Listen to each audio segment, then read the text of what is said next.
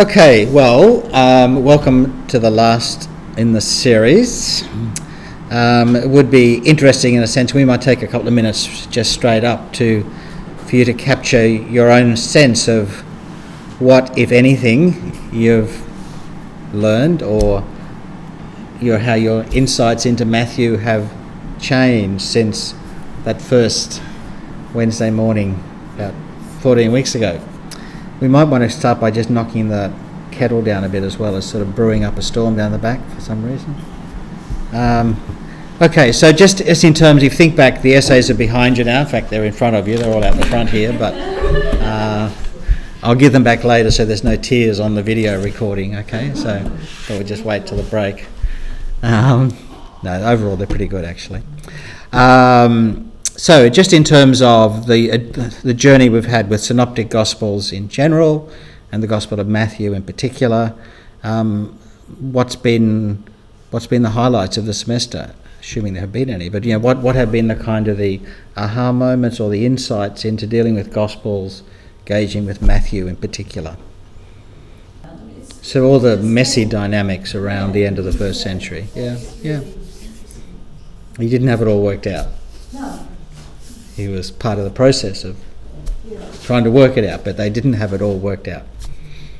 In fact, everything looked to be up in the air, really. Where is Jesus? Where is God? Where to now?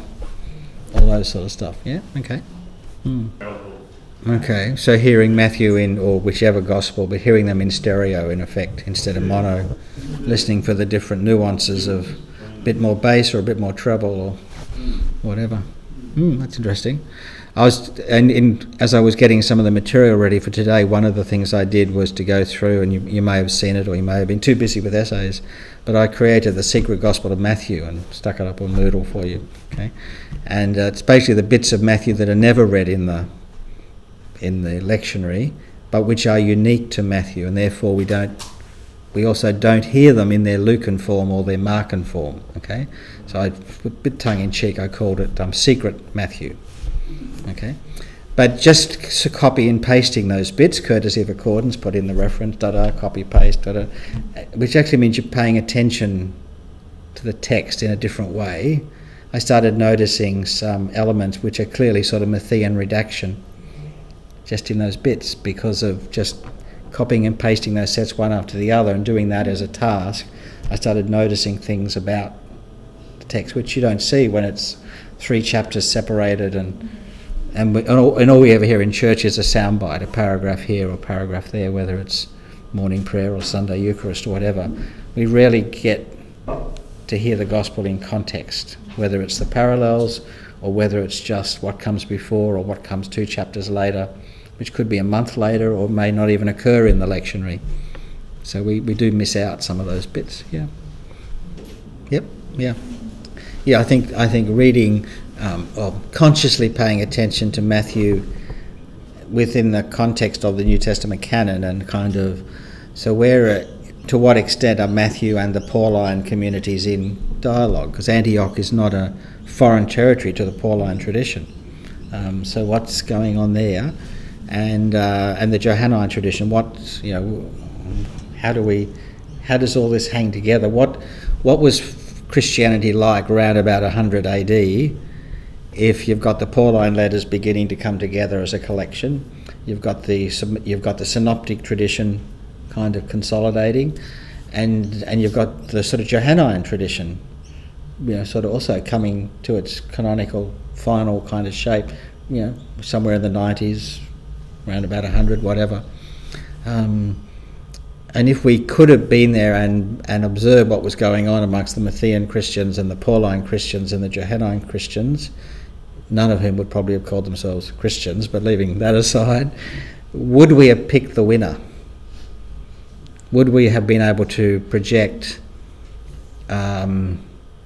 what Christianity would look like 200 years later? Or could it have gone different ways?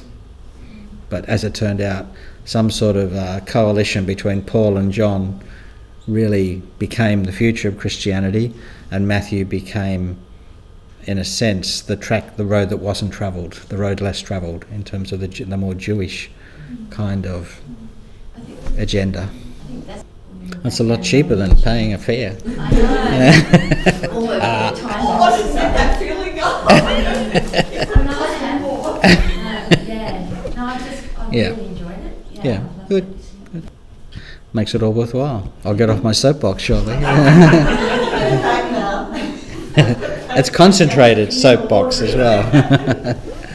Yeah. Okay. Well, I hope it has been think about those connections, and really, today's topic is also about thinking through those connections, and particularly exploring. How do we actually encounter this stuff in the gathered liturgical life of the church? Okay, not in the lecture room, not in the library preparing an essay, but how do the larger majority of the church participants, how do they encounter Matthew, and what's our role in that as clergy or as Bible study leaders or theologically literate members of the community? What's our kind of role in helping people engage with Matthew? One of my friends, one of these Facebook internet friends you never meet, and he's now unfortunately so frail that he can no longer do stuff on the internet even because of his oxygen mask and all the rest. But he was a Church of Christ missionary in the Philippines, and he talked about spending a year with Rabbi Matthew. We may not get back to Rabbi Jesus, but we can listen to Rabbi Matthew for a year and hear what he has to say about Jesus.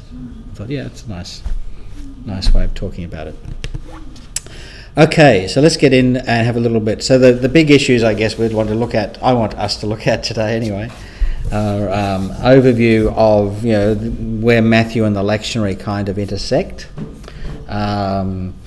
Some little bit of thinking about, so what's this big picture significance of Matthew's version of Jesus for us today, and then doing a little bit of thinking about what's the professional practice then around preaching and shaping an educational ministry or whatever within the parish. So there's a whole other semester of work, and we'll have an hour or so to have a look at that. Okay? So, as you may or may not have picked up by now, this is one of my favourite verses out of Matthew, indeed one of my favourite verses out of the Bible. It's my kind of, that's I guess my CV, that's my kind of job description, I think. Our job description in some ways. Every scribe who's been trained for the kingdom of heaven is like the master of a household who brings out of his treasure what is new and what is old. And that, to my mind, that's what I do, I hope, as a biblical lecturer, and it's what I do as a priest as well, of course, is you're going back into the shed and you're bringing out just the right bit that's needed for the job at hand. Sometimes it's an old bit, sometimes it's a new bit, and that's why you were right not to throw out that old stuff, even when your spouse said, why are you keeping that junk? Okay? 3-4 cases enough is kind of what the response is. All right. So the year of Matthew means that, in a sense, this year our shed is Matthew's gospel. That's the shed we're going into Sunday after Sunday to see what we've got in here that might be relevant to the job ahead of us this week. Now, the job ahead of us this week is the same job every week, but it's how to live faithfully as a Jesus person in our particular location. But the dynamics and the particular contour of that role will change from person to person, from day to day, one situation to another. So thinking of the year of Matthew and the Matthew's gospel as our kind of shed where we're going to drag out the stuff we need. So most of you, I'm sure, have done 115 by now, liturgical theology. But it's interesting to reflect on the changes that have come about with the shift from a 1-year lectionary to say a 3-year lectionary. And that's basically a change that happened after Vatican II and was then very quickly picked up by the liturgical revision process, especially within the English-speaking world. So once the Church of England and the other parts of the Anglican Communion began to really experiment with liturgical change through the 60s and 70s, one of the most significant parts of the change, although it wasn't the bit which caused the most angst, that was changing the Lord's Prayer, because that was the bit everybody knew that's exactly how it had to be said, okay? But I think in many ways the most significant change of the liturgical revision process was the move to the 3-year lectionary, and the fact that it was an ecumenical lectionary, which even the Baptists and Church of Christ were using on their own sort of calendars, but they didn't say this is the Catholic lectionary. They just said these are the recommended readings for each Sunday of the year, and lo and behold, they happen to be the same as what was then called the Common Lectionary, which came from the Vatican. Okay, so it's interesting. So right across the suburbs, everybody who was in church on a particular Sunday, whether they were Lutherans, Anglicans, Baptists, whatever, they were reading the same, they were hearing the same passages of Scripture.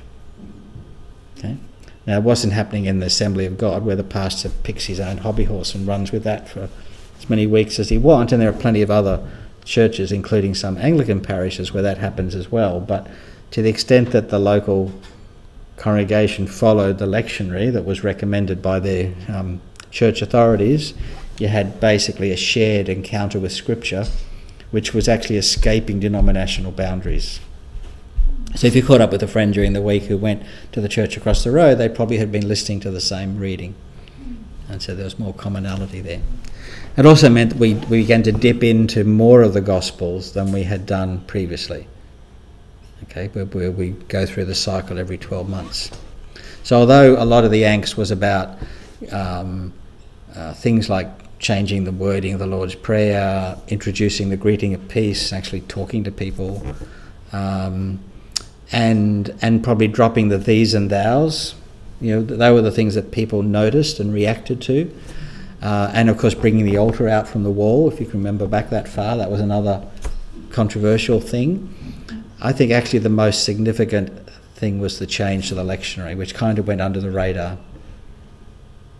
Okay, but I don't think people realised how significant that change was going to be.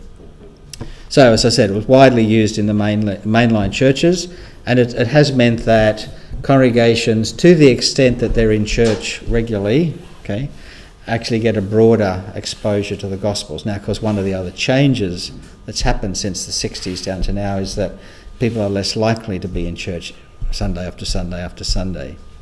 People's patterns of participation have changed. So yes, I mean, my experience would be there's probably about, say, a quarter of the congregation, of the regular congregation, who'll be there every week, and the rest have this secret roster they never show to the parish priest, where they only turn up about once every 3 or 4 weeks. Okay? Now, what I've always done in a parish, I always mark the roll. Not during the first hymn, because there wouldn't be enough people there, but as soon as I get home after church on Sunday, I sit down, I go through the parish roll, I just have an Excel spreadsheet, and I just quickly mark who's there that Sunday. Now, after doing that for a few months, I know people's secret roster. So I know... Maybe you were like the backup for Jesus' hard drive. If the hard drive goes down. Yeah. So if God ever wants to know who's here. Now, why did I do that? I don't really know, except that when I was a kid growing up in Lismore Church of Christ, my mum used to do that for the minister. We always sat towards the back of the church, and Mum was kind of the de facto parish secretary in some ways, and so she always, for one particular minister, that when I was sort of in late primary, early high school, Mum always marked the roll and then gave it to him after church, so he knew who was missing and who to visit. Okay? And so I just picked that up, I guess, in the back of my head somewhere. When I was in a place of my own, that's what I was doing. And what I found was I would get to know people's rhythms. So I knew the people that came every week, because there was a solid column of ticks. I knew the people that came fortnightly, because there was one on, one off, one on, one off. That was their roster. I knew the people that came once a month, whatever. Okay? Did you ever say, oh, you were due last week, not this week? What are you doing? No, but people knew, because if they broke their pattern, I'd ask, does anybody know where so-and-so is? Yeah. I haven't seen them for 3 weeks, or whatever. But you didn't bother to ask if it was just their regular. They only come every 2 weeks or whatever.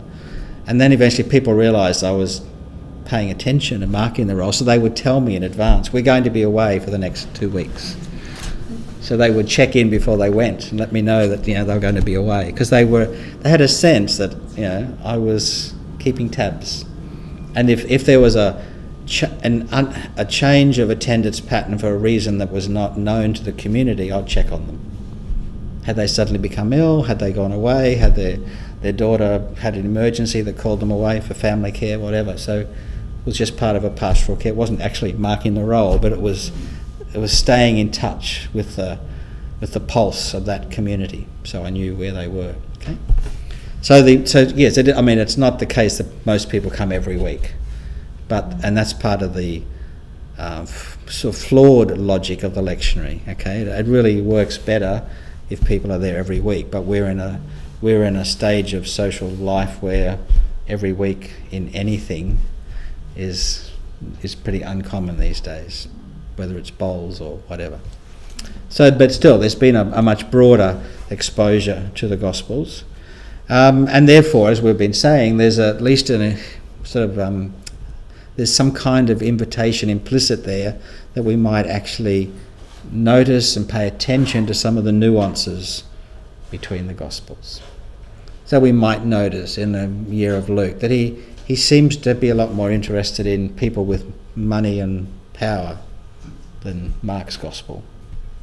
Mark's Gospel seems to be really interested in Jesus sort of zipping around everywhere, ticking off this and ticking off that, and a real action man kind of figure and so on. Okay, so in this case, the invitation is to really attend to the Matthean angle on Jesus. What's Matthew's kind of emphasis? What's Matthew's take on Jesus? I'm resisting saying Matthew's spin because some people would think that was a professional reference, but you know, what's the take? What's the angle that Matthew's taking on Jesus? Okay. So spending a year with Matthew, what might it look like? Well, one of the questions one likes to think about then, how would that affect our preaching if instead of thinking about this Sunday's reading we had in mind for the year, now we're kind of doing Matthew this year. Okay, I know during Easter we'll do a lot of John, but you know, this year is the major lens for our for preaching in the Eucharist is going to be Matthew. And how will that impact on me as a preacher as I prepare for this year and so on? Okay, how might it affect our preaching, but also how might Matthew's emphases impact other aspects of the parish in terms of our wider mission and our wider educational and service kind of agenda? Okay, is it going to make any difference, or is it just like water off a duck's back? We're just going to read it on Sunday. This is the gospel of the Lord. Now let's get down to business. We've ticked that off. But we're not actually going to take it on. We're not going to let it soak in.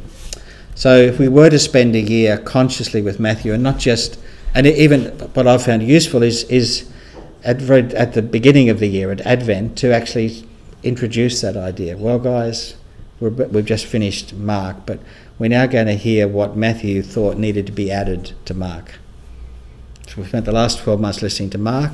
Now we're going to hear someone who actually had read Mark and thought it needed a bit of a improvement.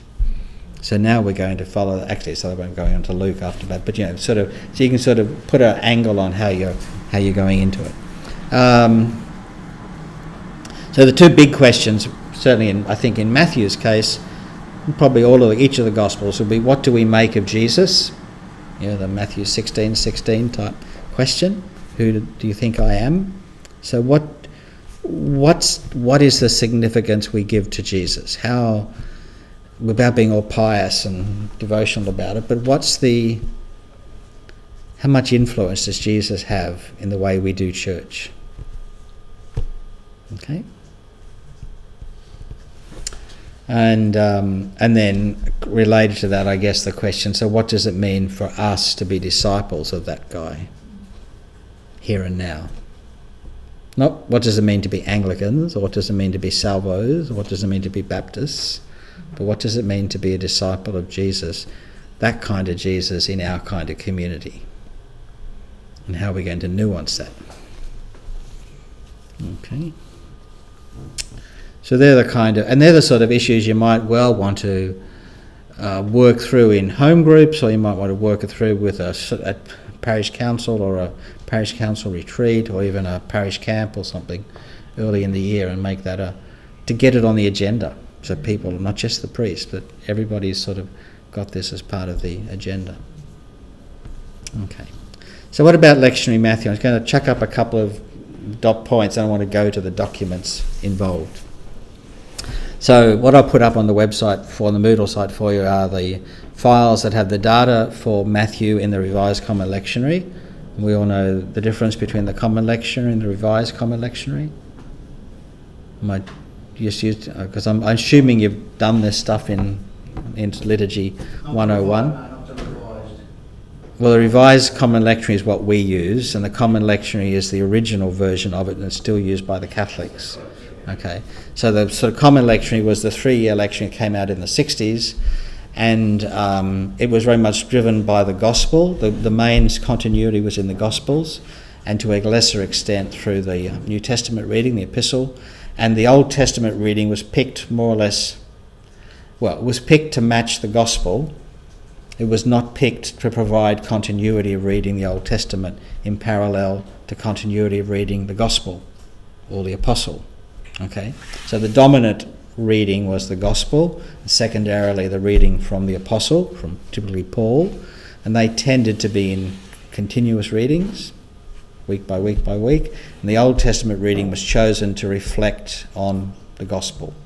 And the Psalm, of course, is chosen as a response to the Old Testament reading. That's the logic of the lectionary. Now, a number of people felt that the exposure to the Old Testament was then too fragmented. Okay, and you had to bear in mind that in the old prayer book, prior to the liturgical revision, you didn't get an Old Testament reading at Mass anyway. You got the Epistle and Gospel. Okay, collect Epistle and Gospel for the 23rd Sunday after Trinity or whatever. Okay, you got the Old Testament reading if you went to morning prayer. If you just went to Holy Communion or went to Mass, you got the Epistle and Gospel. So even to introduce an Old Testament reading as part of the 3-year lectionary was an innovation. People were getting a bit of Jewish Bible served up every Sunday when they went to Mass, okay, which had not been the Christian way of doing things for the last 2,000 years. We are living in revolutionary times and we just assume it's always been like this. Okay? Now sure, if you went to a much more sort of Protestant church, as I grew up in, you'd have a reading from the Old Testament and a reading from the New Testament, but it may not be the Gospel. It would just be an Old Testament reading and New Testament reading. But if you're in a more liturgical tradition, so Catholic, Anglican, Lutheran, you would have Epistle and Gospel. Okay? So introducing the Old Testament back into the worshipping experience of the Sunday congregation was actually a big idea that came out of Vatican II and the liturgical renewal movement. Yeah. It was just when the altars were against the wall and when you used to move the missal stand from one side, from this side to that side, so the priest could read the Gospel, that's why the candles were called the Epistle side or the Gospel side. That whole language has disappeared because we no longer read the Gospel at the altar and we don't move the missal, change the side of the missal. So the chapel won't burn down if I get it mixed up? It'll be singed around the edges, but it won't burn down. But it's interesting what's shaped in. Like, I still feel awkward if I walk while the Angelus is being run, because when I was a student here, everybody stood stock still, and no matter where you were on the veranda or whatever, you stood up and you were silent during the ringing of the Angelus. No comment on that. And so the idea that you're walking towards the chapel, it's like I'm doing something really naughty, you know. Good thing I got rubber shoes on, you know. Okay, so it's so ingrained. And that's it. So there are, hence the resistance to liturgical revision with things like, but the priest hasn't got his back to us anymore. And it doesn't look like he's playing with crabs, you know, down by the beach, sort of thing. And you can see the priest up. Yeah, and you've got to turn the design round to the front of the chasuble. And they changed the Lord's Prayer, and they're doing this hello stuff in the middle of church. Please, I don't come to church for that. Whereas the really important stuff like engaging the Old Testament, reading more of the Gospels, when, you know, nobody noticed that we'd actually made a significant change in the spiritual diet being served up at Jesus' outlet on Sunday morning, you know. Huge difference. Now the dynamic between the Common Lectionary and Revised Common Lectionary, after a while people said, why, you know, can't we read bits of the Old Testament in a continuous series as well? Okay, rather than just a soundbite from the Old Testament to match the Gospel. So now we get runs, like we've just started a series through Genesis on the Sunday morning. We will next Sunday. I'm always a week or two ahead because I do weekly lectionary notes, and I'm always thinking about the week after's readings rather than yesterday's readings, kind of thing. So now in the Revised Common Lectionary, it's the same Gospel series, more or less. It's the same epistles, but you get 4 or 5 weeks through Exodus rather than just one Sunday in Exodus, next Sunday in Samuel, jumping all over the place. So does that mean the Old Testament doesn't necessarily match the New Testament anymore? Correct. That's exactly what it means. So you may not be able to use the Old Testament when you read as you... You can always fit it in somehow.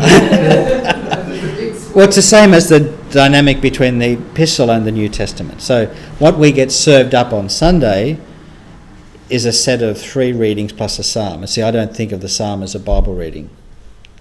It is, technically, but for me the psalm functions as a reflective response to the first reading rather than as a Bible reading. Okay? Now, in the Uniting Church, it'd be different. They see 4 readings. Which one will we use today? You mean for preaching purposes? No, I mean for worship purposes. They'll see a list of 4 suggested readings. Now, which one of those will we use today? Okay, whereas I, as a good Anglican, well, as an Anglican anyway, I go, those are the readings for today. How am I going to react to them in the sermon? How am I going to weave them together in some way in the sermon? Okay, so yes, it is the case that rarely will the Old Testament now have a direct correlation with the Gospel. It's just coincidence if it does. Whereas if you're using the Common Lectionary, and that's what the alternative reading in the Australian Prayer Book is about. Okay, it has the set readings, and then it'll have at the bottom of the list, it'll have and it gives you an alternative Old Testament reading. That's the Common Lectionary reading. That will fit. Which will match directly with the Gospel. This is called Lectionary 101, how to read your lectionary. Okay, we should do it in the first intensive in first year. But anyway, that's why people get confused about which psalm to use in chapel, because they don't know how to read the lectionary. Okay? Grumpy, give me that soapbox back. The menu has changed now for the Sunday readings, but the Gospel is still the controlling reading from a Catholic, Anglican, Lutheran kind of point of view. Okay, the Gospel, it's listening to Jesus is the primary thing of opening the Bible. Okay, now you add to that the apostolic voice and the voice from the Old Testament, but the primary listening focus is the Word, and the Word is Jesus, not the Bible. Yeah. So how do we listen to Jesus? How do we listen to Emmanuel? You know, that's the Matthean agenda kind of thing. So one of the documents we're going to look at in a second is, there are only 10 PowerPoint slides this week, so we must still go for 2 hours, is to look at the lectionary data. Second point is to make sure you know about a lectionary Excel spreadsheet, which gives you all the readings when the weeks they occur in all the lectionaries. You don't have to go and flip through. No, it's all been done. It's all been done. Okay, so that file's there as well. In fact, if I click on that, it'll take you to Charles Waller's website. Actually, his wife is a friend of mine, but I've stayed at their place. I know Charles. And one of the things he's got here is the Excel spreadsheet. Actually, it's this one here.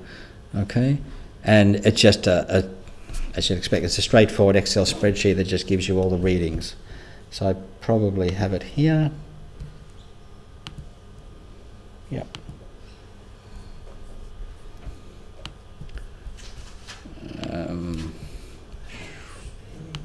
Okay, so going to the top of the screen.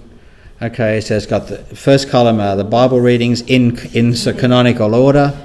Let's see if I can bump this up for you. Okay, so canonical order. So when is Genesis 1 used? Okay, well in the RCL it's used here. In the Roman Catholic, which is also the Common Lectionary, it's used here. So Easter Vigil A, Easter Vigil A, etc.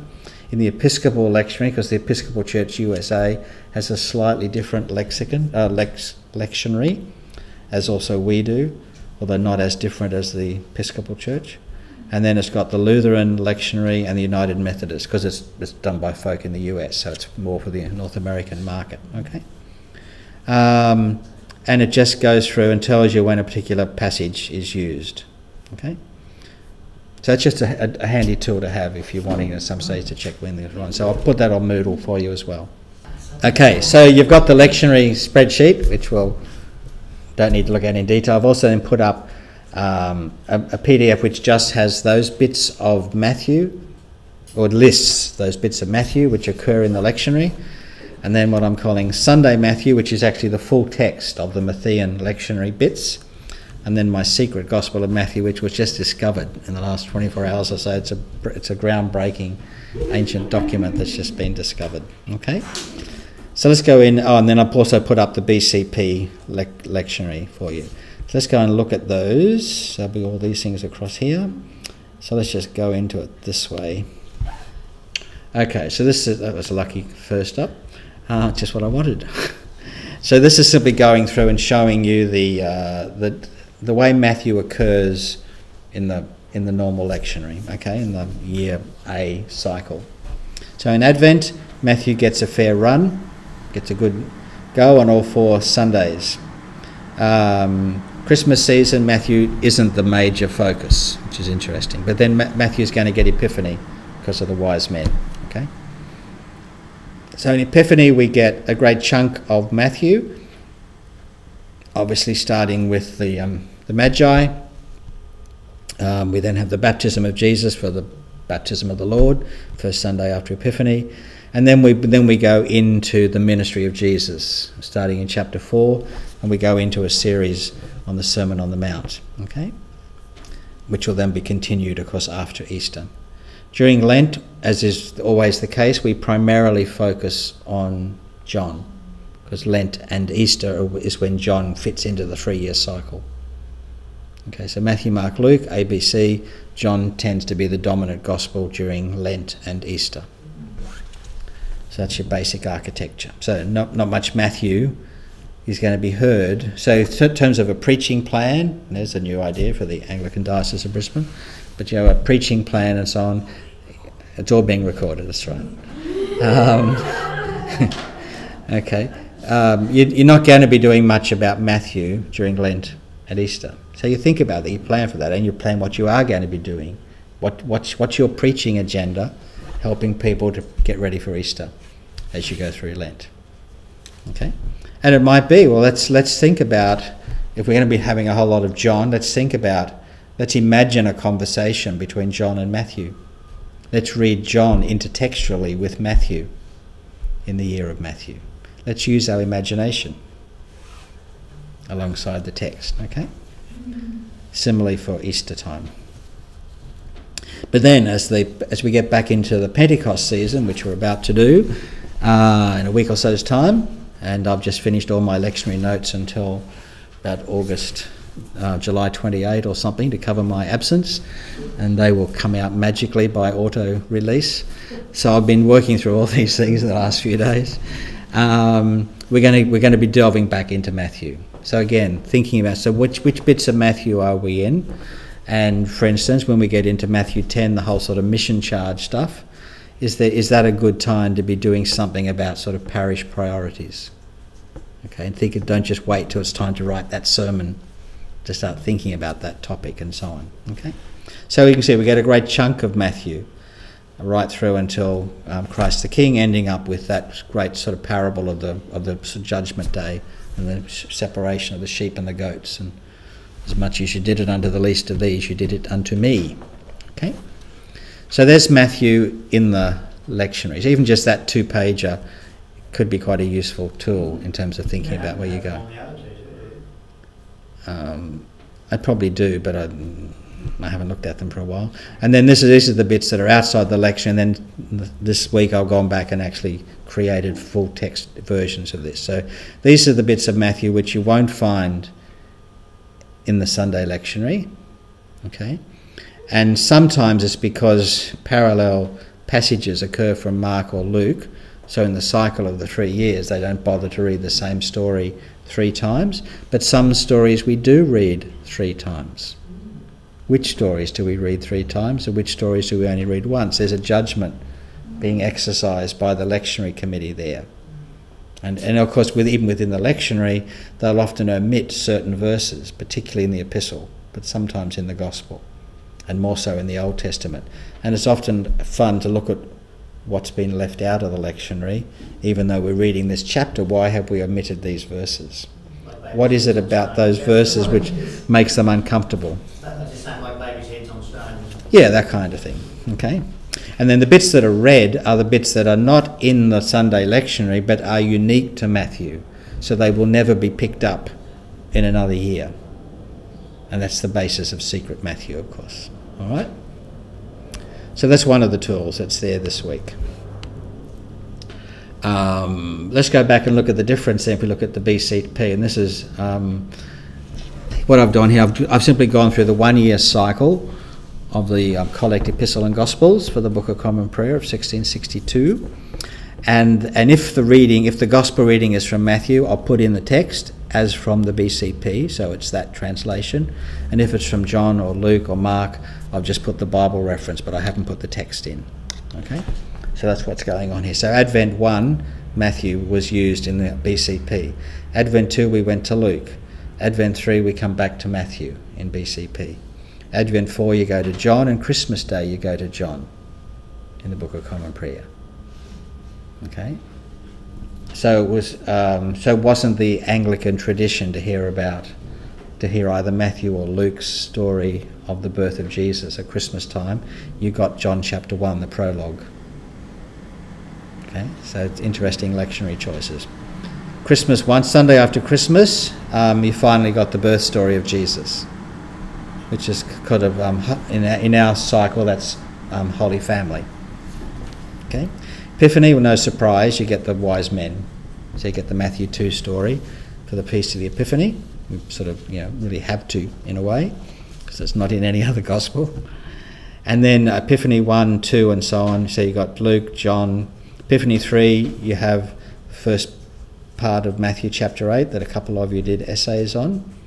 But I think you went through to verse 16 or 17. Epiphany 4 is the rest of Matthew chapter 8. Which includes the calming of the sea and the guy in the graveyard on the Gadareans. The other thing, of course, is that these Bible versions are based on the Textus Receptus, so they're also some of the language, some of the names and verses will no longer be found in a modern Bible because of improved textual criticism. Epiphany 5 is Matthew 13, part of the sort of parables section.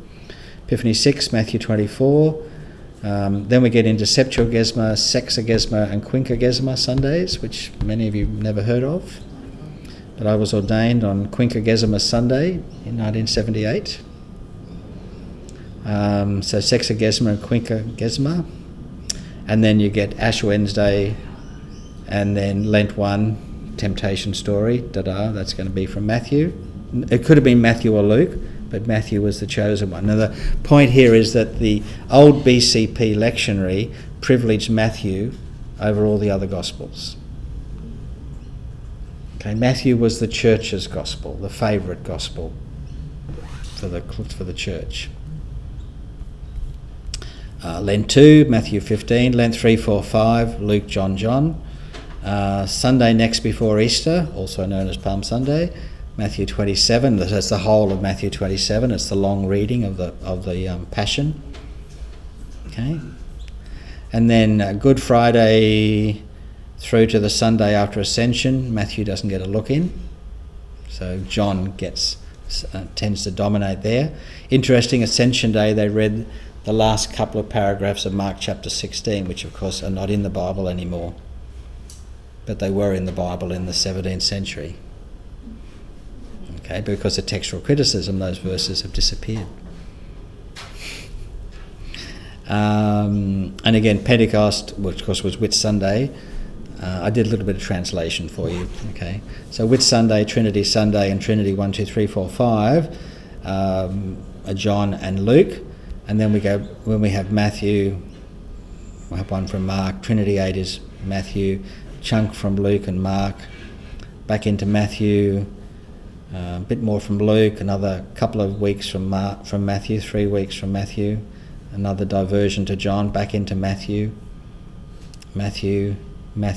and the Sunday next before Advent was John chapter 6, verses 5 to 14, which is the feeding of the 5,000 in John. So it's a very different kind of exposure to Matthew's Gospel, but Matthew is the dominant. So in the experience of Anglicans between Cranmer and the 1960s, Matthew was the Gospel they heard most in church. Okay. And Mark hardly ever. I think there were 2 Sundays or holy days when Mark was used. Well, we went to a 3-year lectionary, and so then you had to bump. So Matthew gets a whole year, but so do Mark and Luke. And in the case of Mark, that's a bit of a challenge because there just isn't enough to cover 52 Sundays, and so you get 4 or 5 weeks from John chapter 6 after Pentecost in the year of Mark. And it's a bit of a challenge. By the 4th Sunday in a row on John chapter 6, what is there left to say about the bread that comes down from heaven? Okay, so that's a good time to just have a preaching plan where you get a guest speaker or do something else for those couple of Sundays, because most clergy get a bit jaded with John chapter 6 yet again. But it's a long chapter. Okay, so I'm trying to pick up how the role that Matthew has played in the lived experience of the church changes depending on the liturgical customs and the lectionary practices that are in place. Okay, so the dominant gospel that really shaped the imagination was really Matthew supplemented by John, and that's a very different diet of gospel than what we now get, which is in year A it'll be Matthew with John in Lent and Easter. In year B it'll be primarily Mark, but with John in Lent and Easter and so on. Okay. So Sunday Matthew. This is just the extra. It's interesting, I think, and perhaps a useful tool sometimes, just to be able to look through when you're thinking about sermon plans and just see, so these are the actual chunks which I will be reading, or somebody in my congregation will be reading, which I'll be preaching on week after week. This is, if you like, this is actual Matthew as experienced now in a liturgical congregation. So this is sort of lectionary Matthew, with all the bits that are not used left out and also rearranged into the sequence. So we don't experience Matthew starting with the genealogy in chapter 1. Okay, that's how Matthew is written, but it's not how Matthew is read in church. Okay, we actually start with the eschatological discourse, predictions, prophecies of the end of the world is the opening text from Matthew because it's Advent Sunday. So we dive into the Matthew 24 rather than starting the story at Matthew chapter 1. Okay? And then we go back to John the Baptist, so we go back to chapter 3, which is why we don't pick it up after Epiphany, because we've already done chapter 3 as part of Advent. Then we, Advent 3, again we're still staying with John the Baptist, and then Advent 4 is always focused on Mary, the baby about to be born, so we get the Matthean infancy narrative in Advent 4 in the year of Matthew. Okay? So we've gone Matthew 24, Matthew 3, Matthew 11, Matthew 1 in the first 4 weeks. We've jumped all over the place. So yes, we've jumped into the pool of Matthew, but we haven't listened to Matthew's way of presenting his story. We've rearranged his story in the way we've served it up to people. Okay? There are no Matthew readings at Christmas time in the Christmas services. We tend to do Luke and John. Sunday after Christmas, Holy Family, we get the the sort of massacre of the innocents and the flight to Egypt and the return to Nazareth. Okay. Epiphany, just a big surprise. All right. And then we'll go through. Now, through Epiphany, we'll get a series of readings. So this is what we saw before, but now it's the actual text, not simply the references for you.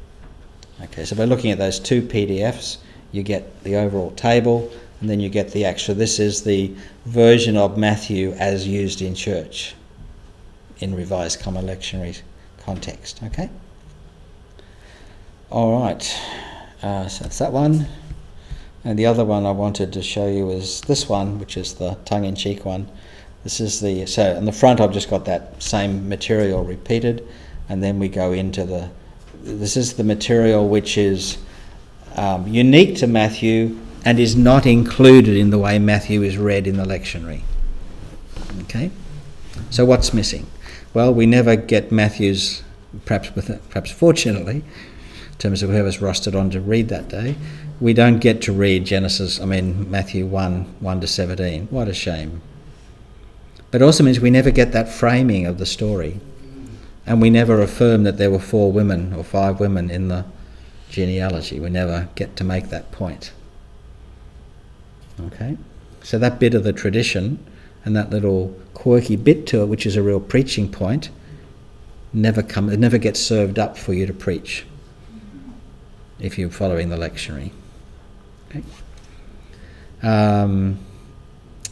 The Lord's Prayer is not read as a Bible reading.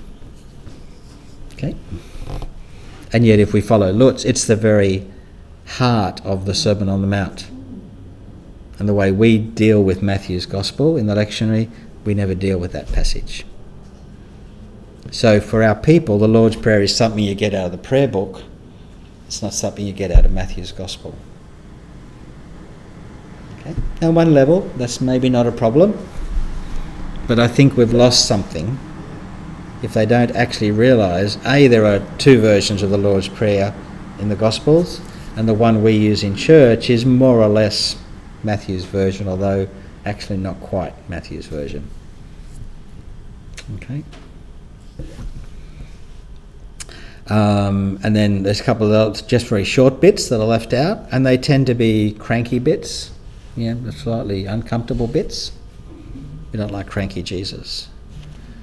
So like cranky Greg. Don't like cranky Greg. Then don't annoy me. Oh, it's recording. Mouse disease today, aren't you? And then we get, we don't get the healing of the 2 blind men in Matthew 9, which is something almost certainly. Some of the bits that are left out are the quirky Matthean bits where he's kind of done something odd with the story, like instead of 1 blind man, he has Jesus healing 2 blind men and this sort of thing, which happens more than once, as it turns out, in Matthew's Gospel. The demoniac, who's also mute and has a demon. The bit about John from the days of John the Baptist till now. Again, a second blind and mute demoniac. These bits get left out. They're not judged by the lectionary committee to be worth reading in church. So so Matthew is partly being sanitised and partly just not being experienced in its wholeness. Okay? And then we have another unclean spirit. So a bit of a theme here. If it's to do with exorcism, lectionary committee seems to get a bit nervous. Oh, well, there's I guess it's an ongoing project. And if enough people say, if there's enough that was the feedback that led to the desire to read the Old Testament in a different way. And it's also why some, in the case of the Australian Prayer Book and the Episcopal Prayer Book in the US, there are some variations from RCL, because people have said, actually, no, we're not entirely comfortable with these decisions. So I haven't actually compared this against what's in the Australian Prayer Book, for instance. So there is a process of... Yeah, and so that's going back to the point about putting the passage we've just heard in church putting that in the context, not only the context of the other readings today and the context of what's going on in our community, but also what's just before it or what's been skipped. And why haven't we heard this or whatever. So just alerting to that, if it's pastorally relevant, which is the other issue. Okay, so some of the stuff that's omitted is the more, if you like, Pharisaic or ritual practices. It's more likely to be omitted. We're only going to get the feeding of the 5,000 once, even though in both Matthew and Mark there are 2 feedings of the 5,000. You only get 1 feeding of the 5,000 in church. Thank you very much. We've heard that story. Been there, done that, got the T-shirt. So again, we've got both Matthew's stories of the feeding of the miraculous feeding get left out, which is interesting. So in the year of Matthew, if that's correct, No one gets fed. we don't get the multiplication of the loaves at all in the year of Matthew, because it's not coming out of chapter 15 and it's not coming out of chapter 16. It's not the actual feeding, it's just Jesus having a bad hair day with the disciples and saying, you guys are so thick. Don't you remember what I did when I fed the 5,000? How many left over? When I fed the 4,000, how many left over? And of course the 5 and the 4,000 don't include the women and kids. Like much else in church. Again, some more about Elijah and John the Baptist gets left out. The fish with the coin in its mouth gets left out. That's a bit of an embarrassment theologically. We don't know what to do with it, so we just don't read it in church. Okay. We don't get all of the predictions, all 3 of the predictions of the Passion. Bartimaeus, or the blind Bartimaeus in Mark's Gospel has become 2 blind men. Okay. In Matthew, and that whole paragraph gets omitted in the year of Matthew. Cranky Jesus cursing the fig tree when it wasn't fig season gets left out of the lectionary. Okay. And Jesus' diatribe against the Pharisees and scribes gets left out. We don't read that mercifully. Okay. And we do apparently get the graves opening and the dead people coming up for 3 days and walking around, then going back and lying down like good dead people. But we don't get the story of the guards being spooked by the angel turning up and rolling the stone away from the tomb. So there's quirky kind of bits missing. Okay? So hence my little thing on Moodle, but this is the... These are the texts which at one stage in the history of the church circulated in public use, but were deemed by the Gnostic elite in charge of the lectionary at the end of the 20th century not to be suitable for the ordinary faithful to hear. Okay? All right. So what I was trying to show you there with those 5 or 6 dot points and half an hour is that there's kind of texture in the lectionary. So it's not just a flat reality. There are decisions that are being made, and we won't always agree with the decisions made by the lectionary divines, but if we don't stop and look at the big picture, we may not notice what is happening. Okay? Now, it may well be that you won't have the opportunity to do much about the lectionary in terms of what you're reading in the Sunday liturgy, but you may want to do other things in home groups or in other contexts which explore Matthew and give give some sort of more nuanced overview of Matthew's Gospel. Okay? Because remember, out in the parish, you'll be seen as the expert on Matthew. Okay? Silly bugs. All right, you'll know all about it because you've got a BTH and you did a 12-week course on Matthew, half of which was on Matthew. Okay. All right, so what about the significance of Matthew for today? And I'm conscious of partly drawing here on Lutz's final 3 or 4 pages, maybe a bit more than that, 8 or so pages, at the end of volume 3 of his Hermeneia commentary, where he then talks about what he sees as the kind of the big ideas in Matthew, and then what's the meaning of Matthew, and he plays with the same 5 or so big ideas. I think it is 5, which is interesting. Yeah, it's 5 big ideas. So he's brought on to the 5 numerical symbolism of Matthew's Gospel, consciously or unconsciously. Because we all know sermons are supposed to have 3 points, but it's 5 if you're in Matthew. So one of the things about Matthew and about the significance of Matthew for today is the way Matthew talks about God. And Matthew's God is not a theological formula, it's not a sort of philosophical conclusion. Matthew's way of talking about God is God who's encountered and experienced, and in particular, experienced in Jesus. Now, he hasn't got all the Trinity stuff worked out, we're talking first century, but Matthew's way of talking about God is about a God who we encounter in our own lived experience. And it's the same God who's been talked about in the biblical documents, hence all the fulfillment stuff that's going on. So one of the possibilities then in terms of exploring Matthew and thinking about how Matthew shapes our journey of discipleship in a particular year is to focus on the sort of God question. Invite people in the parish in safe context to talk about their experience of God at work in their lives. And actually, if one of our insights into Matthew is that Matthew is a gospel which arises out of diverse households of faith talking to each other about their memories of Jesus, why aren't we doing that as well, encouraging people to talk about their experiences? Okay.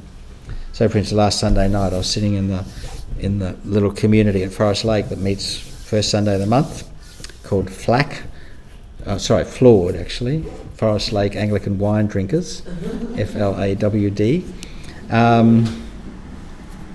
and it's what used to be my 5 p.m. service when I was the priest there, and it's now just a community of people who get together like a home group, I guess, once a month. And so Lorraine was the priest from Inala, was doing the service, and we did the Ascension reading, and then we had about 20 people sitting around a circle, from 8-year-olds to, well, through young late teens, early 20s, through to their parents, and just having this free-flowing conversation. What strikes us out of that reading?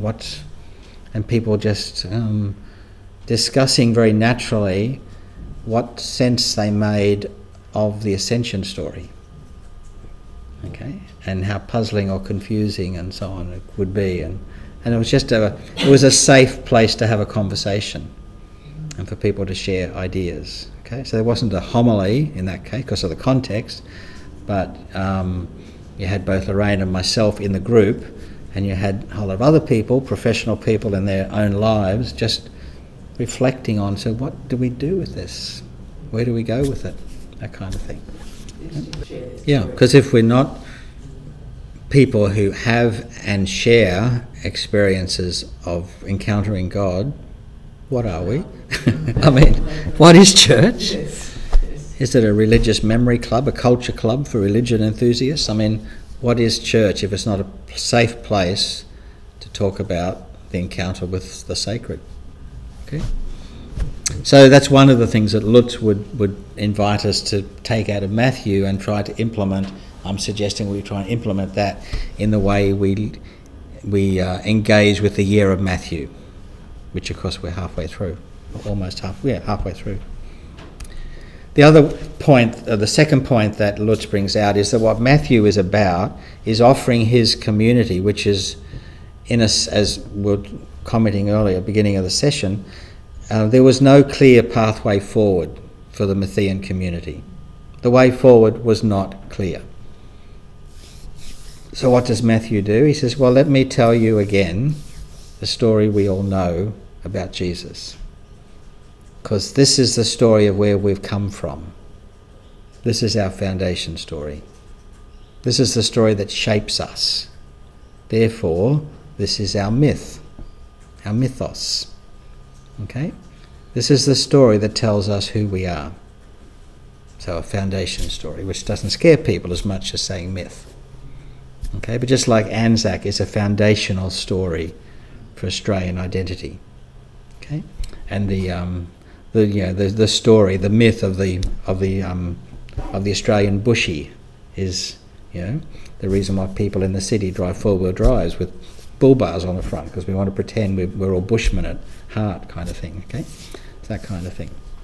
So, as we're telling the Matthew story, are we saying to ourselves and to each other, so this is the story that is our foundation story in this parish, in this community, in my life. This is the foundation story.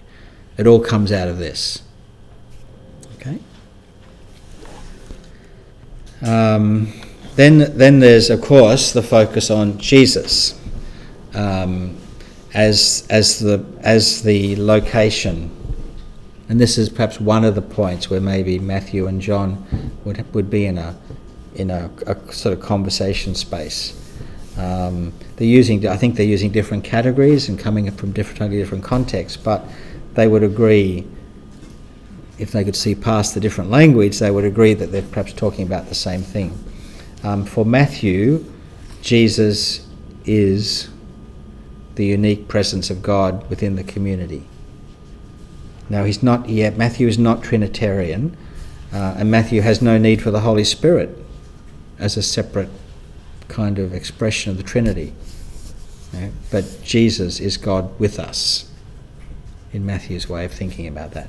Another way of saying that, which I've done in some of my writing, is say, well, Jesus is the Christian expression of God, the Christian face of God. For us, we know what our God looks like and sounds like and so on because we look at Jesus. That's our God experience. But as the final part of that dot point is kind of intimating which Jesus and whose Jesus are we going to be focusing on. Okay? Is it and I'm not going to be so bold as to offer the answer, but just pose some questions. But, do we focus people on the creedal Jesus? Do we focus people on the canonical Jesus? Do we think the challenge is to get people back in touch with the historical Jesus? I mean, there are a number of different strategies used by different parts of the church, but encountering Jesus and engaging with Jesus implies we've also made a decision about which version of Jesus we think our people need to engage with. Okay, and there'll be slightly different answers depending where people are on the theological spectrum. And for some expressions of Christianity, even the idea that we should be still paying attention to Jesus is problematic. Okay? Some of the more sort of progressive expressions of Christianity are having difficulty knowing quite what to do with Jesus in terms of their overall faith kind of mosaic, as it were. Okay, but what Lutz is saying is that when you're looking for the 4 or 5 big ideas coming out of Matthew, one of the big ideas is that Jesus is the unique presence of God, the Emmanuel. Now that's because of faith perspective. That's not simply a historical fact. It's a faith perspective. We recognise this person as having the significance of God for us, and other people don't. But that's the Christian perspective on Jesus.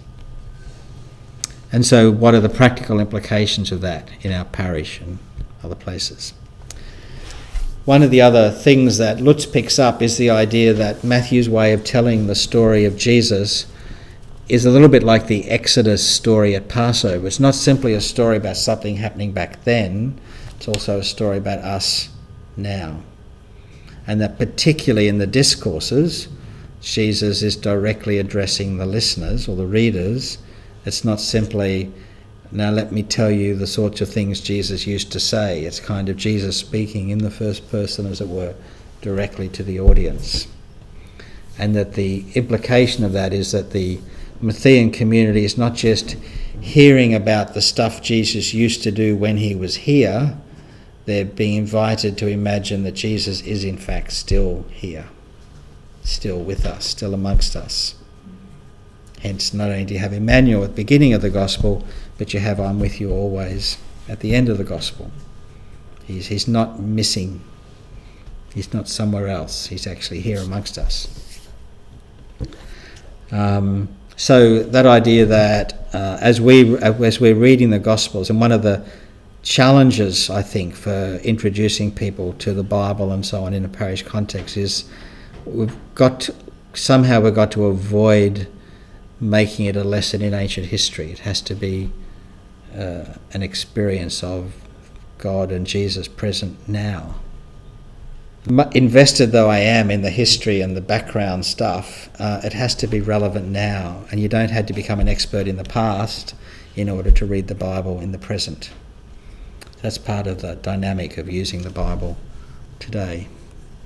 And so in a year of Matthew, how do we do Matthew in a way which includes and draws in and celebrates the experience of the congregation now, and doesn't treat them as children who need to be taught about stuff back then that they don't know about or something? Okay.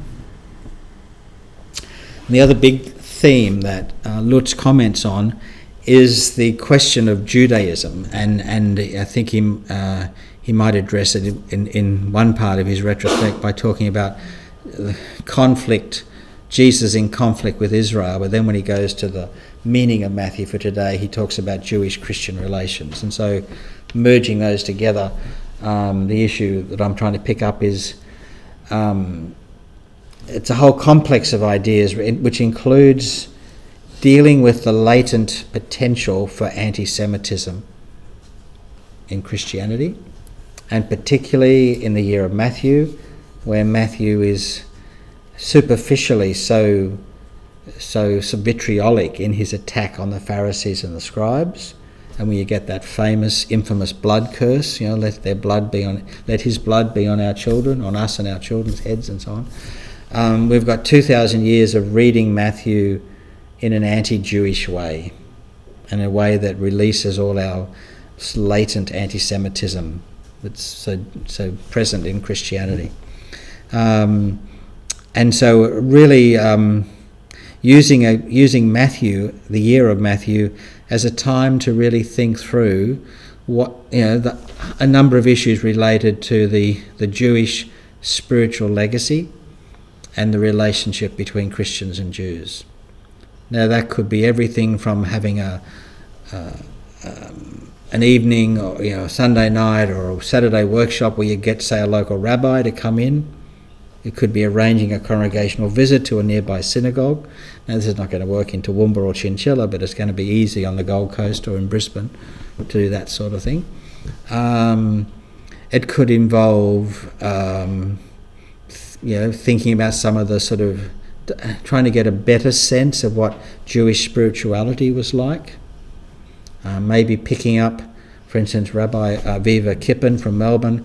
She does fantastic workshops around Jewish table customs and rituals, which involves both preparing and cooking the food in the way that a Jewish mother will do it as a workshop.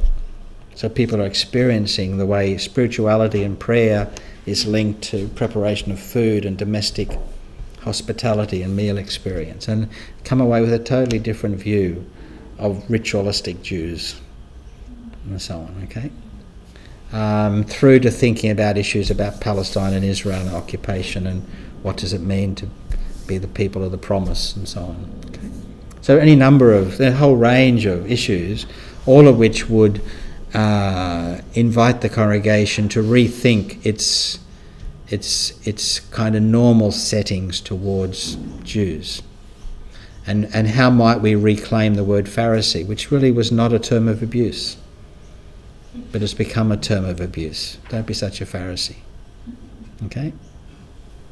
So planning study materials or sermons or guest speakers or seminars so that this aspect that in the year of Matthew in particular, what better time in a cycle of a 3-year cycle and so on to think about our debt to Judaism, our differences from Judaism, and the things we have in common that we can still do together. There's a whole agenda there for a start. Okay, so the third set of ideas for this morning, preaching and teaching Matthew. Probably stolen most of my own thunder by this stage. All right, So one of the threads I think to be working at how we might do this, and it may not be an individual distinct Sunday, but it might be a theme that comes up at various times during the year, is to consciously address the question of how this point of view or this idea from Matthew, how does this sit within the wider context of early Gospels, including say the cube material, or even say the Didache, and without giving the sense that people need to become experts. Like when I was growing up in the Church of Christ, and I guess a late teen and soon to go to Bible college straight after year 12, one of the revered preachers in our community was also a lecturer in Greek and biblical studies at the Bible college at Kenmore. But he would go into the pulpit with a pile of books under his, like I come to a lecture sometimes, but he'd go into the pulpit with a pile of books this high and sit them on the edge of the pulpit and settle in for a 45-minute sermon. Well, we wanted nothing less, thank you. We expected that. If we didn't get that, we felt we'd been cheated, okay? But it was I don't think he was quite separating the lecture room from the pulpit kind of thing, okay? So how do we do this? But without getting into too much detail, I think people appreciate getting glimpses that there's a bigger context here. That things like Matthew is part of a diverse literature, only some bits of which have survived. And they're not all the controversial bits that get played on, current affair on the Palm Sunday night or something. They're the bits that just inform our understanding of what it was like to be a Christian and from a Jewish background. And so things like the Didache and some of the Q materials could be relevant from time to time as we put Matthew in Matthew's own kind of context. And that's taking the idea of parallels, but specifically sort of related gospel parallels. Okay? And sort of noting that, last year when we did this in Mark, we saw this from a different, Luke, we saw it from a different angle, etc. Okay? Because we will constantly be reading the gospel in conversation with the epistles, there is also an opportunity in preaching to be looking for those interactions. What are the sorts of issues which are emerging in Paul's pastoral correspondence with the Pauline congregations, and how is that different or similar to what's emerging from the Matthean households? And if we can imagine Matthew as a distillation of the Jesus tradition from a whole diverse range of Matthean households, then sort of set it alongside the Pauline literature, which is addressed to diverse Pauline households in different locations. And there'll be commonalities, but there'll be differences. And it may be as simple a point as, our church is diverse, the New Testament is diverse. Yeah? There's not simply one single way of being Christian. So again, related, I guess, is putting Matthew in the context. That Matthew is probably closer to the letter of James than it is to the Pauline material. And helping people see that, there were kind of traditions of interpretation and traditions of practice within early Christianity. And importantly, when the Pauline-Johannine coalition kind of came to power, in the 2nd, 3rd century, they didn't eradicate the voices that had different accents. It's a Catholic canon, as in, not papal. It's a canon that reflects diverse forms of Christianity that don't always toe the party line, as it were. And that's part of what Scripture does. It gives us a range of wisdom. And it's a gift from the church in the 3rd and 4th and 5th century, not because the documents were written then, but because the documents were authorised or accepted and became canonical at that sort of stage. And so rather than... And this does require then some theological sensitivity, because the 39 articles tell us that the Bible is to be read in such a way that it only says one thing. Okay? Well, maybe the 39 articles are wrong on that point, just like they're wrong about capital punishment.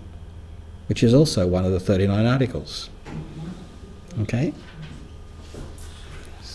So some of you have done Anglican foundations, some of you have not. But I mean, Article 20, I think it is, says that no part of Scripture is to be read such a way that it's inconsistent with another part of Scripture. Well, might you laugh? But that represents a form of doing biblical theology in the 17th century, which is not the way we would choose to do biblical theology in the 21st century, unless we're graduating from Moore College, in which case we will do it that way. So, but you will have people in your congregation who want you to do it that way, and you'll have other people in your congregation who say that doesn't work. Okay, so dealing with that ambiguity and helping people to see that within the Scripture and within the church there is diversity. And it's not just a case of towing the party line. And it's certainly not a case of domesticating the Bible so it can only ever agree with what the church already thinks, which I think is the problem with Article 20. And of course Matthew and the Jewish communities, and again that's just going back and saying, well, let's take advantage of the fact that all the Gospels are written by Jews, but Matthew is the Gospel who's most engaged with the Jewish question within first century Christianity. Okay, he's the one who's really trying to work out what is the relationship between Jesus and Torah, what is the relationship between the Christianity and Moses and so on. Now Luke is also dealing with that, but Luke has moved on. Luke is almost in a rescue bid, contrary to Marcion, to say, no, let's not throw it out. Okay, but Matthew is still at a point where it's problematic. Luke is at a stage where, no, we're agreeing we're not throwing this stuff out. We're claiming it. Okay, so Matthew's in a different, so you can compare Paul, Matthew and Luke, and there are three different points on a continuum to deal with how do we deal with the implicit tension between what we now know as Christianity and Judaism. For Paul, there's not a problem. He's 100% Jewish, but he's also a follower of Jesus. Matthew is almost living at the very peak of that tension, trying to hold it together and coming to realise that he's going to have to let go of his Jewishness and move to the Gentiles. And Luke has moved to the Gentiles and saying, don't throw the Old Testament out. Let's keep the Old Testament. Because that had become a problem, courtesy of Marcion and like-minded anti-Jewish people within early Christianity. So my way of putting those things together would be to look at Paul, where the Old Testament is not problematic. Okay, Matthew, where it's becoming really hard to hold all this together, and Luke, where the tendency is to get rid of the Old Testament, but Luke is saying, no, guys, let's not throw the baby out with the bathwater. Let's hang on to the Old Testament. Even though we're not Jewish, let's not get rid of the Jewish scriptures. So there's a trajectory between Paul, Matthew and Luke. Now I happen to spread them out at, roughly 50-year intervals, but you don't have to have a 50-year spread for that same trajectory to be there. Is that a reflection of the timeline? The actual, when one was written or... Well, the problem is we don't know when the things are written. All we can do is guesstimate. I mean, if the letters of Paul are authentically Pauline, and there's debate about that, but assuming that most of the letters of Paul were written in Paul's lifetime, then we're dealing with basically the 50s and the first couple of years of the 60s. So Romans is 58, First Thessalonians is 49 or 50, and they're sort of in that kind of time frame. Matthew's going to be somewhere between, probably the mid-80s to about 105, somewhere in that period, depending whether you think it's closer to the destruction of Jerusalem or whether it needs a bit more time for the sort of rabbinic Judaism thing to emerge. And Luke is either going to be a similar time to Matthew, but in a different space intellectually, or he's going to be a decade or two or three later, but still in a different space. Because for Luke, there's no problem with the Gentiles. There's no crisis over the Gentiles. The tension in Luke is how to hang on to a little bit of Judaism, whereas that wasn't the issue for Matthew, and it wasn't the issue for Paul. Paul is thoroughly Jewish, but sees this as good news for the Gentiles. Matthew is struggling to hold it all together, being Jewish, and coming to see that we're going to have to focus on the Gentiles. Luke is entirely Gentile, but still wanting to keep a bit of the Jewish tradition. There's more reflection on the authors than time frame. Yeah, and then the time frame is secondary. Yeah, I can see that. Doesn't matter. I mean, there's somewhere between, there's about from the 50, there's about a 70 to 80 year window from the 50s of the first century to the Bar Kokhba revolt. So somewhere in that period, the New Testament gets written. I mean, it's less than 100 years. Yeah. And we quibble over whether it's 75 or 78. Oh, please, Yeah. give us a break, sort of thing. But there's a tendency within, Christian scholarship, if you like, to try and get everything as close to Jesus as possible. So there's the tiniest delay, because if it's close to Jesus, it's kind of better. It's more trustworthy. Okay, but we don't treat any other literature that way.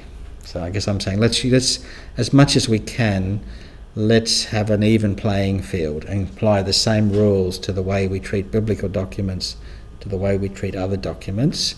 Let them stand on their own feet in terms of methodology, and then we just pick up the pieces and deal with it. Because end of the day, even if we are wanting to be archaeologists or something, that's not what we are when we're talking about reading the Bible as people of faith. We're then talking about our practice, our identity, our faith.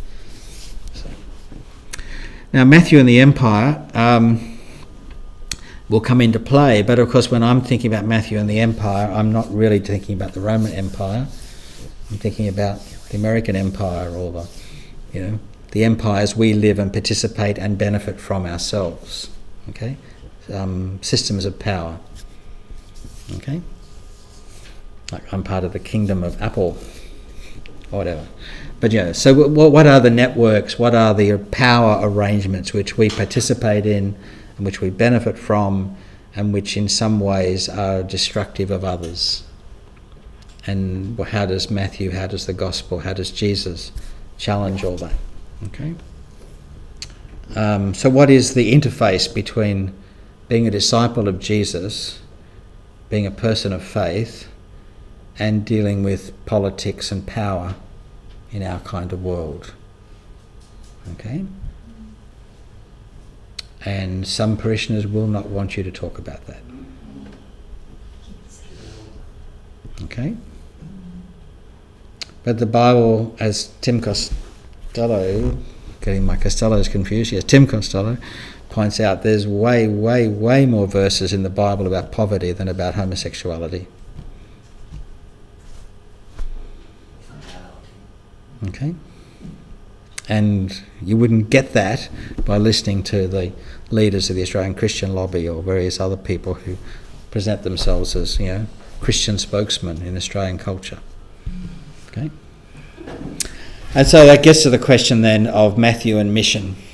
Matthew ultimately had to break some hard news to his readers that the way we've been doing things is broke and we're going to have to change. And maybe that's your job as well, to gently suggest to your congregation that we're going to have to change something around here if we're going to be the people God wants us to be. And then you get all the jokes about how many Anglicans does it take to change anything. Change?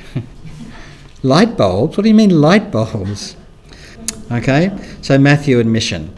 Matthew had some challenging prophetic insights into where the church had to go in order to respond to what God was calling it to be. And maybe that's the biggest question of all in the year of Matthew. Are we prepared to change, do things differently in order to be the kind of church God now needs us to be? Okay. And part of all that, and part of a teaching and preaching agenda might be, of course, to actually focus on some of the stuff which is distinctively Matthean. What are some of the distinctive Matthean passages? And the way you do that, of course, is to get into the gospel parallels and look for the passages that don't have parallels. So do the reverse thing. Instead of looking for Matthew in parallel with other passages, look for the bits either where Matthew has changed or where Matthew is this only person to tell that story. So what's the distinctive Matthean gift to us as church? As for pastoral strategies, I'll just mention a couple of things very, very briefly. I often found it helpful to use Advent to kind of set up the year of Matthew, okay, and deliberately have a couple of sermons during Advent where we talked about Matthew in relation to other Gospels, some of the distinctive themes of Matthew, whatever, so that people are kind of, to some extent, at least the regulars, are tuned into the idea that during the next 12 months we're really going to be constantly coming back and talking about Matthew's angle on things. You can also do an Advent series of talks or Bible studies or seminars, that are not done within the time constraint of a Sunday morning sermon. People will, Anglicans will do a Lenten Bible study. They'll even do an Advent study if you talk to them nicely. Okay. So one possibility, instead of doing it in the sermons, another way is to do it as a series on Tuesday afternoons or Wednesday nights or whatever, and then in the sermons you can always say, as we're going to talk about next week, or as we saw the other day, this is one of those places, da-da-da-da-da, so you're sort of linking it in. In which case, if you're doing a seminar, so a Saturday afternoon or Sunday afternoon or something, you might be giving an overview of what's going to happen in the lectionary between now and Easter. Then do another one around about this time of the year, looking at the second half. Lectionary notes, thinking about what kind of information might it be handy for people to have in the pew sheet as background, or to have on the parish website these days, lectionary notes and things. There are plenty of online notes you could have links to from that you can send out by tweets, whatever, to people in the congregation. If you want to see a parish that's really starting to do this very well, have a look at Adam Lowe at St Bart's in Toowoomba. I mean Adam Lowe anywhere, he just happens to be at St Bart's at the moment, but his style is very connected with the sort of digital era. So you'll find, if I think back over the clergy that have had influence and so on over the last 40, 50 years, some of them are people who were very good at adopting the communication strategies that were available to them at the time. Whether it was sort of Ralph Wicks or various other people, they were masters at using the facilities that were available to them at the time. They didn't sit and wait for people to come to them. They were constantly communicating, pushing stuff out. Now, they didn't have Twitter, they didn't have Facebook, but they had other ways of communicating, and they just did it constantly. And that, of course, is one of the cultural differences between, say, Anglican churches, which tend to say, here we are, baptisms, weddings and funerals by appointment, and other churches that are more proactive in terms of communicating and reaching out and connecting with people.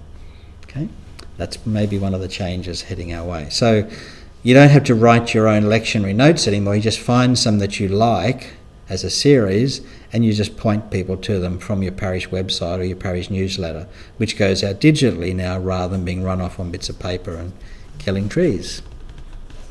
Of course.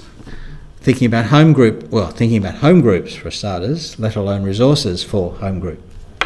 Okay? Again, that's another way of getting into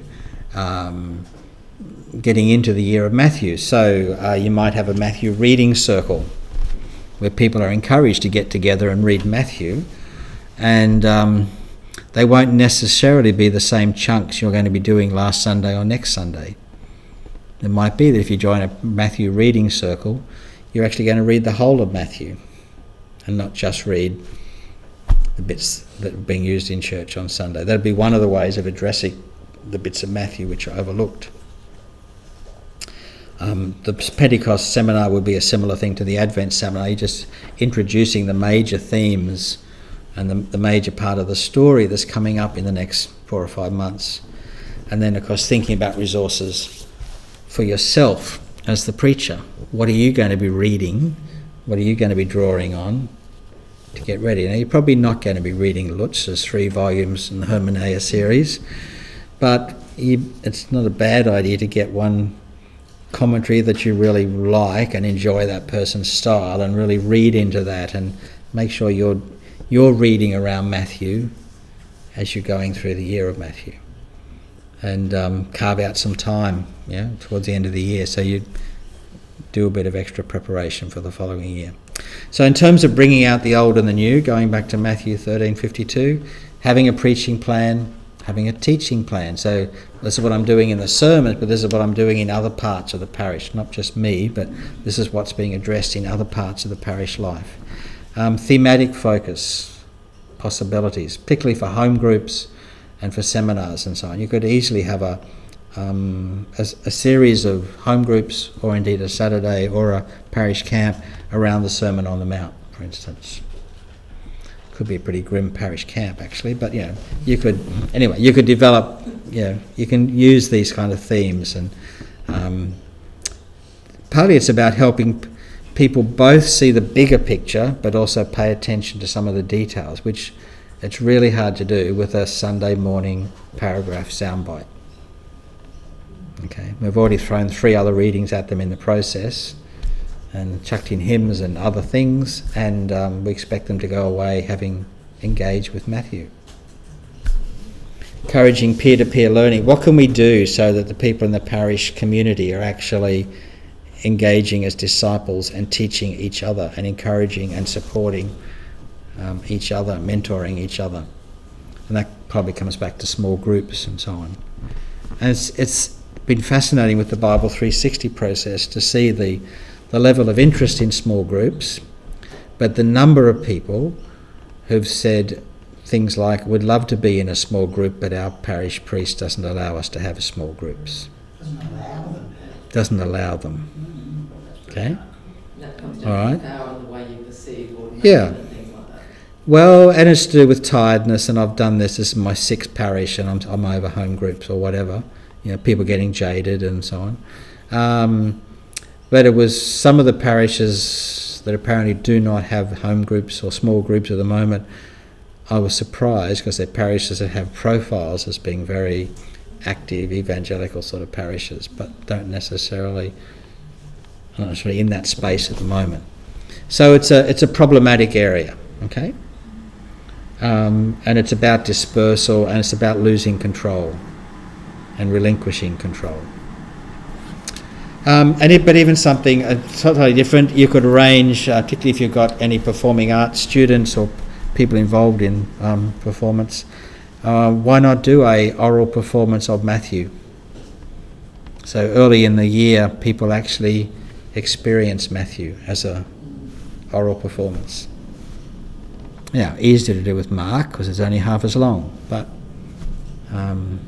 there would be ways of doing it, even if you've got to edit it back to some extent. But are there ways of, how are people going to get the whole Matthew, a bigger context? Okay. So whether it's audio files that they listen to while they're going to work in public transport, or if it's an oral performance, how are we going to encourage people to experience the text?